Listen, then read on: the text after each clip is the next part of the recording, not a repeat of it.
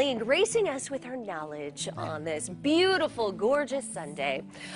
This one's actually apparently a big talker among the neighborhood. This viewer got a lot of people's opinions on what this plant is, but I want to know the real name.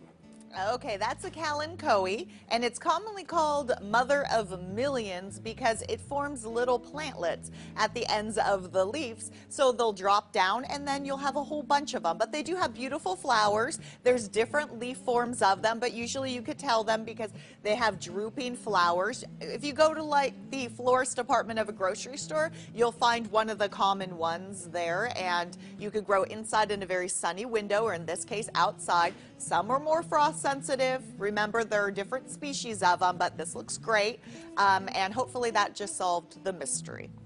Okay, and this one is talking about what's wrong with this. Too little or too much water, too much sun? Help! Okay, so it wouldn't be too little because we've been getting a lot of rain, and that's still playing effect on plants.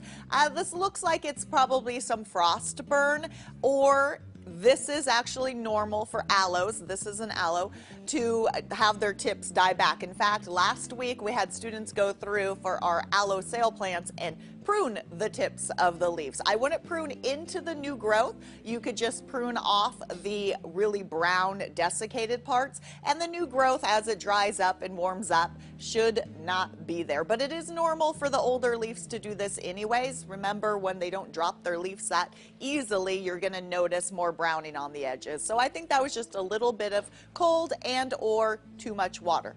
Okay. Especially if it wasn't in a draining pot. Make sure, good drainage is going to prevent that.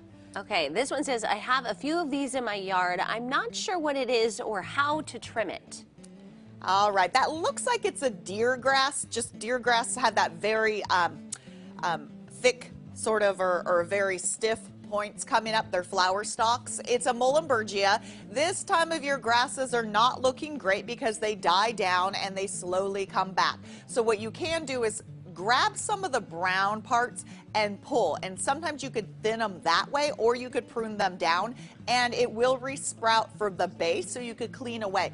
Large bunches of them can be dug up in the fall and divided with a serrated knife if they get too large, but this doesn't look that big. But they're very drought tolerant, and grasses a few years back were all the rage. They're not my thing. Some of them are really pretty, but I do like big gaudy flowers. That's the type of person I am.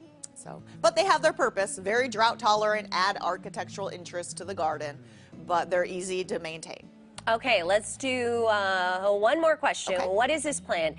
It gets spring blooms, but then just green with green fruits. Okay, that looks like a ornamental peach. So they'll get fruits, and if they do ripen, you can eat them. But if it hasn't gotten much bigger than this, there are genetic dwarf peach trees that have absolutely beautiful blooms. This looks like a double bloom, and they're more grown for their spring blooms than their fruit.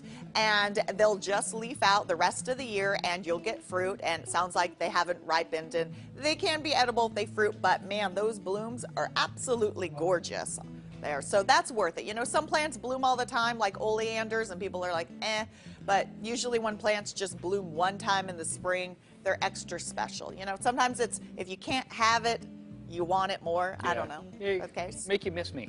Exactly. That's what it's saying. Exactly. That just, ow, got a bug in my eye. I know, They're kind of going around. Yeah, I know. We're getting attacked in the building today. Instagram @SimonSaysGarden. Follow it. There. See it. Do it. It's the grand finale of Sacramento Beer Week, and you're invited. New at